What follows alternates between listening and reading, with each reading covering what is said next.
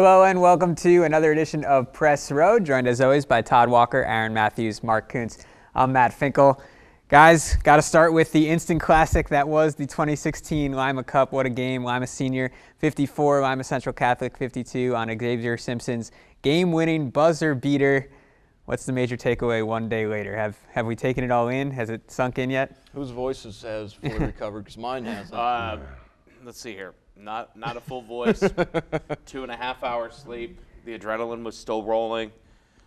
That was fun. We were over at Lima Senior earlier this afternoon for Jalen Thomas's verbal announcement. And there's still a buzz around Lima Senior as well, and there's a buzz throughout the community. And I think that's probably the biggest takeaway. It was a fantastic night of high school basketball in Lima. Two teams competing against each other. A great game, back and forth, lots of momentum switches. And the biggest winner for the entire thing was just Lima basketball community, because a very good game. Either team could have won that game. Lima Senior had the last possession. X made the game-winning shot. He did. It was just an outstanding basketball game. We called it the instant classic. Guys, it's right up there for me in my top 5 of games witnessed. That number 1 is still Lima Senior Elida from 1999. But this one, when it's all said and done, get back to go to watch it again, to listen to it again, it might be right there next to it. I mean, it was just an outstanding game, and I want to give you guys kudos here at WOSN. You guys did an outstanding job last night with the live broadcast for the first time since 1984, a live television broadcast with local production of a high school basketball game. That was Lima Senior Middletown, which was a pretty hype game as well. And, technical issues aside, you guys were absolutely incredible. So you WOSN guys, which I'm honored to be a part of on a little bit basis, you guys a little more so, you guys did awesome. It was really, really cool to see this, as you said, Lima wins again. Yeah, I'll tell you, the thing that it points out to me is the folly of all the years when these teams did not play and the problems or whatever stopped it. Luckily, that all got swept aside 14 years ago, and these schools reunited, so to speak, and with the Lima Cup as the bounty. And really a classic game, as you guys said, and really impressive with all the pressure, all the hype, all the intensity, that how well the teams played and executed, and just a great way for this town to be represented. We always talk it up around the state, how good the hoops is here in Lima. And, I stop and think now with, you're looking at how many Division I athletes on the floor at one time during that game from both sides. This may be, and it's saying a lot with the run of athletes we've had in this city at one time or another, this class of 2016 collectively may be the biggest group of stud athletes in the history of this town. Yep. A 2-point game, so many little things that could have gone either way that changed the thing. LCC switching to that zone defense midway through the second quarter, a huge tactical move by Finkel that paid off because it really took Lima Senior out of their rhythm, got the momentum back to LCC. Ethan O'Connor hitting that 3-pointer at the end of the first quarter to give some momentum to the T-Birds. Xavier, not only the buzzer beater at the end of the fourth quarter, but he had a layup in the final seconds of the third quarter. That was a big play. Thomas Williams, huge off the bench for LCC, and of course DeMonte Lyles, the spark plug he provided for the Spartans coming off the bench in the fourth quarter, came in, played tight defense, forced some turnovers, and that was what gave the Spartans back the momentum in the fourth. Talk about another thing too was the Dantez Walton dunk where the technical foul was called for him hanging on the rim. There was a couple of guys underneath him. That call could have gone either way, no call or a call.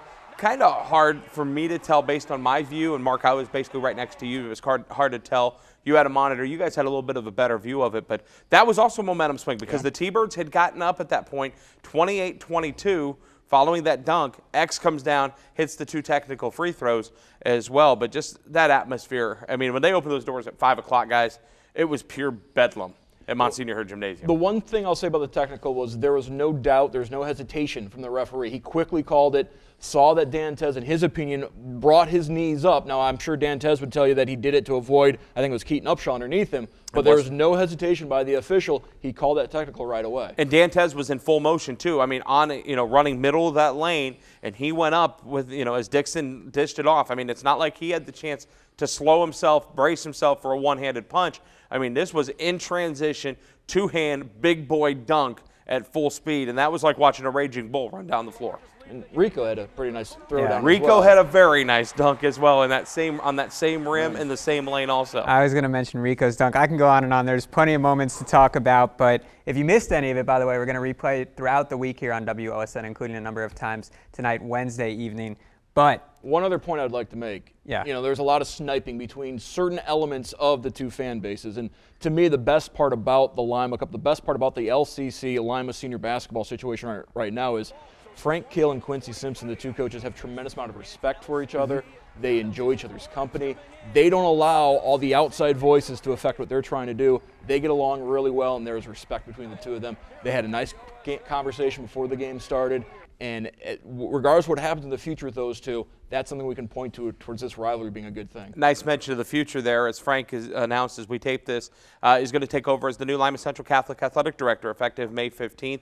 He'll transition into the role starting at the beginning of February alongside Ron Williams. They will work as sort of a co-AD perspective. Ron will maintain the title, but Frank's going to get, he's going to dive into some things, but Ron's going to help him along because Frank's still got a good 8 weeks of basketball, good Lord willing, to handle as the varsity head coach, and he will be staying on as the coach. And Todd, you talked about it on social media. This really seems to squash those rumors that Frank could potentially be moving on. The other thing, Mark, you talked about the sniping. Those were the idiots that caused the hiatus in them playing. People like that. So, Good point to tune them out. As far as I know, there was no incidents or anything at the game last night. Right. The worst thing that happened, counterfeit tickets. Yeah. Oh, Lord. You didn't know. Yeah, you were. There were counterfeit tickets last night. I believe there was 4 that I'm aware of at the back door by the locker rooms. Wow. Counterfeit tickets. Welcome to high school basketball. Which only goes to show you the demand. And the last thing I want to say about it is when you write the story of Xavier Simpson's high school career, like we've seen it play out and how he played his first 2 years in that gym, to come back in the Lima Cup in the biggest game that he's played in to this point and hit the game-winning shot the way he did, it was really a special moment. And the only thing left for him to do is to go win a state title. Biggest game he's played in as a Lima Senior Spartan. As a Lima Senior Spartan, right. Yeah, he's 4-0 in the Lima Cup. And whoever his team won, keeps winning. Yeah. Guys, at LCC, at Lima Senior, he makes that shot. You move that game to a neutral site, I'm not convinced he makes that shot. He knows how to shoot in those gyms. He's been there before many times. Yes, he has. So a very exciting game with the Lima Cup, and like I mentioned, you can watch it this week throughout the week on WOSN. All right, now, how are we going to follow it up? What games are we looking forward to this weekend, Friday and Saturday? That's the one thing. Everybody that played the same night as the Lima Cup got forgotten, although there were some halfway interesting things. Perry's win over Bath. And now this weekend, frankly, there's a paucity of real interesting games. It's just one of those weekends on the schedule where it turns out that there's not that much going on that's of huge importance going in. And now, with the Lima Cup having happened, they seem even more mundane. But something important will happen. We just don't have as good an idea in advance as we usually do. If Elida can win over Shawnee on Friday night, there's a very real possibility, based on what's left in the WBL schedule for Elida, that they can finish the league schedule above 500. So Elida playing with that, with an injury, Drew Sarno out with a broken wrist, and the other, movements that we've had, so to speak, with Elida the last couple of weeks. The youth movement is officially in full swing with Denny Thompson's team. He's had 4 JV guys from the beginning of the year that are now full-time varsity players. Could be a big win for the Bulldogs if they can beat Shawnee. How about Lincoln View? They got to go to Jefferson and avoid a letdown there. Well, and you got Trey Smith, who had 36 against Pandora Gilboa last Saturday. He needs 37 points to become the all-time leading scorer in Van Wert County. Delphus Jefferson technically is located in Van Wert County, so Trey Smith, something to keep an eye on against Lincoln View on Friday, and then continuing forward for the Jeff Cats. But very interesting scenarios going on in the BVC and the Putnam County League. A lot of teams with just one league losses, so those are wide open races. In the MAC this week, you've got Coldwater hosting Versailles. Coldwater, the only undefeated team in the MAC. Tigers right on their tails, if you will, with 1 league loss. So Versailles doesn't have that many league games left. So this is a huge game in the MAC this weekend. A great win for Coldwater earlier this week over Marion Local, and now they start to catch up in number of games, and that compression of the schedule later, they need to recuperate quickly. Along the lines of great wins, how about last Friday night, that win over Fort Recovery, that 85-80 game at home at Coldwater. The Cavaliers are looking pretty good. They might be playing for a seed for the sectional draw come Super Sunday. Man, they had the shot clock. at Coldwater for that 85. Is that why it was so game. high Is that scoring? what it was? Is that, I don't know. they must have been Oh, testing no, it out they or didn't. something. I'm sorry. Forget it. It is possible to score that many The charge times arc was also in there too, by 32 the way, minutes. Tom. Oh, good, good. All right, moving on now. Ada is going to retire Zach Dysert's number this weekend. Who in our area deserves this honor next? Wow. I actually. Number 5 Yeah. from the Lima Cup. Are you going to sing Xavier Simpson? That's going to be a while in the Yeah. future, maybe. Well, but, I wrote about this a couple of weeks ago as far as just from a basketball perspective, and right off the bat, Travis Walton and Jamar Butler both immediately came to mind. Number 14 at Lima Central Catholic, I think, should be retired in honor of Aaron Hutchins, most notably to wear that, but several great players. Bruce Hodges wore number 14. Several other guys down the line that wore the number 14. I feel that that's a number that should be hanging from the rafters as well. But those three were the really top of mind that I hit on a few weeks ago. But it's really cool that Zach Dysert's going to receive this honor. He was at the Lima Cup sitting with Mike Fell. You know, and Mike makes no qualms about it. That's his boy. You know, he is extremely happy for Zach, and he's got a great opportunity, you know, with Miami potentially too. See, I'm a little bit of a split mind on the entire retiring numbers thing. You look at what's happening with the New York Yankees. They're running out of numbers. They've retired Single so many digits, guys' they're numbers. completely done. Pretty Well, much. technically 2 hasn't been retired Well, yet. you know it will be. But coming. You know, I'm all for honoring people, and you know, certainly some of the NFL teams will have their ring of honor where they're honor the player and show their number, but they won't necessarily retire the number. Ohio State football will no longer retire numbers, but they will honor players. It's a great honor for Zach Dysert, and there's certainly a lot of kids in the area, and now that are men and women in the area who deserve the honor as well. But I almost wonder if it isn't better just to put a jersey up on the wall and honor him that way than officially retiring that number. Yeah, I think you're right. That's the prudent thing to do. And, you know, it's like anything else. If it's worth doing, it's worth overdoing. And a lot of places have overdone it with retiring numbers. And some other people have adjusted by calling it a ring of honor or things like that. So, and I do think that's the good way to go. But, you know, there are at times some athletes and personalities who are so transcendent that really they almost deserve to have the number retired. And I guess they'll reserve judgment for each individual case. But there are a few that deserve that, and I guess Zach Dysert at Ada might be one of those. What I see a lot at the high school and college level is a great player comes through, wears a specific number, and then somebody younger wants to wear that number to emulate that player, and that's what you lose when you retire it. But like you said, it is an honor. Well, look at number 36 at Ohio State.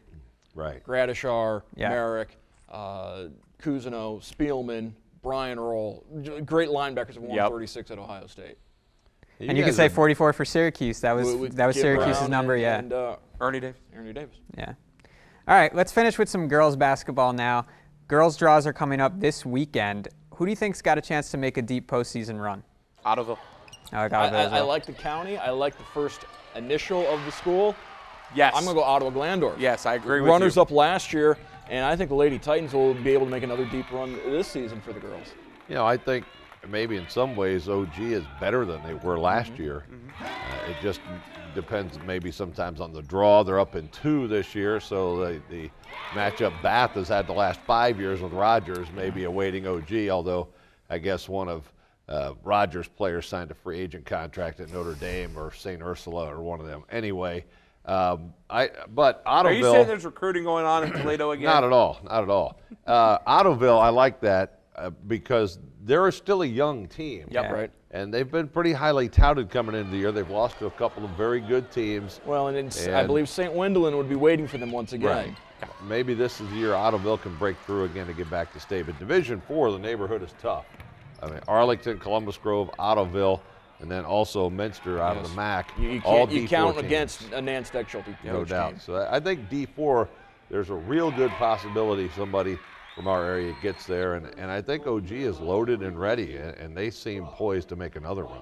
What's interesting about all those teams that you just mentioned, Arlington's undefeated, so they haven't lost yet. But Ottoville's only losses are to Grove and Arlington. Right. Columbus Grove's only losses to OG, and OG's only losses to Ottoville. So they've only lost to each other out of those 4 teams. Ottoville beat Minster, too. And Ottoville beat Minster, right? So somebody out of these teams is going to get there, I think. And if the Bluffton Lady Pirates are hitting from outside, Yeah. they can beat anybody. That's right. It doesn't matter. 9 freshmen, 22 freshmen. I mean, it's a rarity to see this amount of freshmen playing varsity basketball in this day and age on the girls' side, as we've talked, about girls' programs, most notably having issues fielding junior varsity teams. But this Bluffton team is a lot of fun to watch. You know what? It also points out, Matt, from your little round robin on that schedule, nice job by the ADs and coaches to get some scheduling done with other teams they figured would be good, get you ready for the tournament. Yep. And in some cases, right, might see again in the tournament. So good move there. We're off next week due to National Signing Day, and we'll hope to have some coverage for you on WOSN with a special Signing Day special. So look forward to that. And for that does it for this week's Press Row. Enjoy your games this weekend.